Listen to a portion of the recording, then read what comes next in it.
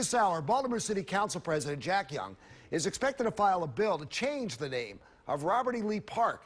It's part of the national fallout after a self-proclaimed racist gunned down 9 people in a black church in South Carolina.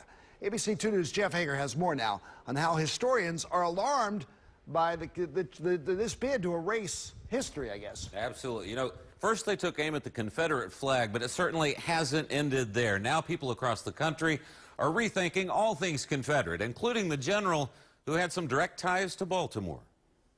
So that adds to... It is a piece of the nation's history, a handwritten copy of General Order Number 9, 150 years ago, when General Robert E. Lee made the South's surrender official. That is where Lee is basically saying it's over from Appomattox. It's the end of the war. But a century and a half later, the South Carolina church shootings find many communities now second-guessing any reminders of the Confederates or slavery or Lee for that matter. The bid to wipe Lee's name off of this park off of Falls Road comes with little recognition of his ties to Baltimore. Lee was here when he was in the Army. He was here assigned to work on Fort Carroll. He lived 1 block over on Madison Street.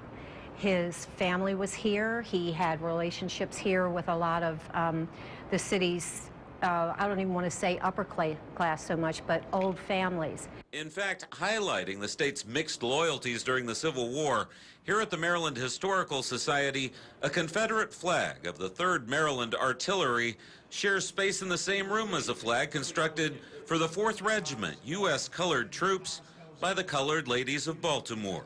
Society President Mark Letzer says both help tell the story of that chapter in our history. We can't understand where we are today if we don't understand the past. It's how we got here.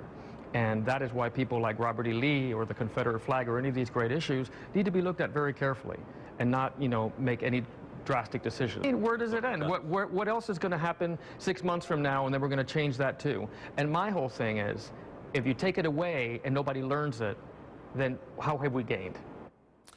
Some have suggested renaming Robert E. Lee Park with Lake Roland Park, but historians point out Roland Park has its own history as one of the most exclusive and segregated white neighborhoods in Baltimore, which could open that name up to criticism as well. Jeff Hager, ABC 2 News. Jeff, thanks.